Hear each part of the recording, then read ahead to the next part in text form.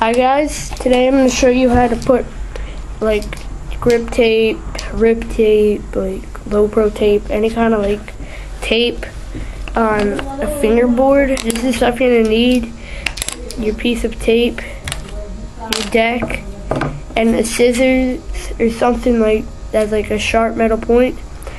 And this is what I like to do. First, I just peel it off, obviously.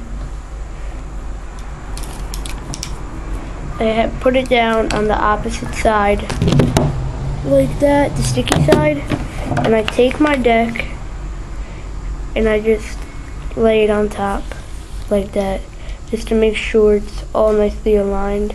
Then I press down, make sure there's no air bubbles or anything. And then I take the back of my scissors, or like whatever, and I scrape along the edges, and it gives it this nice cut here, and like just peel it off. And I just saved this for non-slide. Just go all the way around the deck, and it looks a lot nicer than a regular one cut when people just take their scissors and cut it that way. This looks a lot better. It looks like pre-cut, and it's pretty much just perfect. So like, I suggest you use this method, and you can do the same with like grip tape too. You just gotta like get a razor or something and cut around the edges.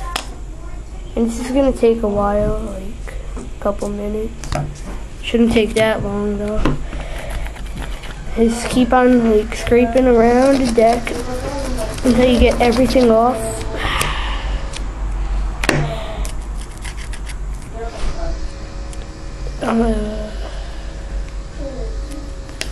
It's gonna be a little messy.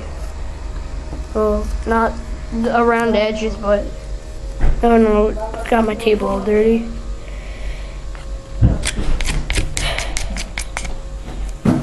Keep on going around the edges, just like that.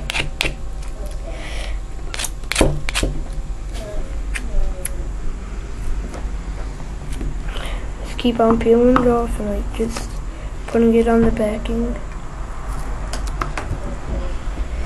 In this FPS, it feels just like worn and rip tape right out of a package. And it feels a lot smoother too. Yeah, here it is. Looks pretty good. Now I just take my fingers and just rub it around the edges until it looks perfect.